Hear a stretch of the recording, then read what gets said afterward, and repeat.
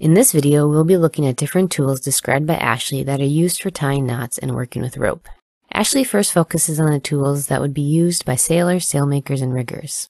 According to Ashley, the rigger would keep a marling spike, horn, and knife in his belt. The horn, also called the rigger's horn or grease horn, would contain tallow, which is a hardened animal fat for greasing rope strands. Entry 86 discusses the cutting of lanyards and other rigging. A rope would be held against a spar, which is a thick, strong pole, and the back of a knife blade would be tapped or pounded with the head of a marling spike. Entry 87 discusses a sailmaker's bench, and how it had many holes to hold all the various tools that were needed.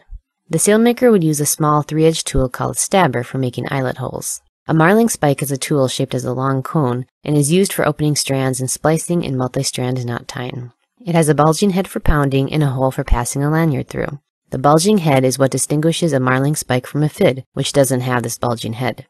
A fid may have a head as shown on the picture on the right, but it doesn't bulge beyond the line of the cone's taper. A pricker is a small tool primarily used by a sailmaker. Ashley says it is made of metal with a handle of a different material, or else it is made entirely of metal and small enough to be held with the grasp of the hand. The sailor, sailmaker, and rigger all have an associated knife.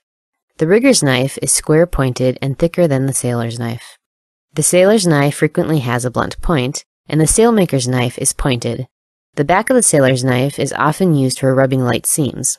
A rubber, also called the seam rubber, would be used for heavy seams. Instead of thimbles for sewing, a sailmaker would use a palm, which is a metal disc mounted in a leather or rawhide band. A roping palm is used for sewing bolt rope to canvas, and a seaming palm for sewing cloths together. Ashley says that knot tying doesn't require expensive tools, and that most of the single-strand knots in his book can be done with fingers and a long round shoestring.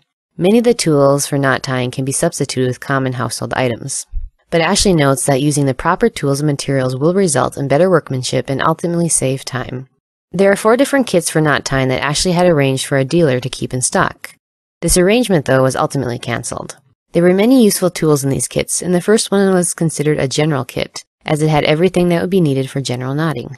The drawing tools in this kit, the pencil, eraser, tracing paper, and pantograph, were intended for drawing diagrams of knots. Being able to tie a knot over a diagram can be very helpful if the knot is elaborate. The second kit was a supplementary kit, and it included tools for splicing. The second kit was also supplementary, and it included sailmaking and netting tools. The fourth and final kit was an occasional tools and materials kit. This concludes Ashley's discussion on knot tying tools, and in the next video we'll look at different types of material used for knot tying.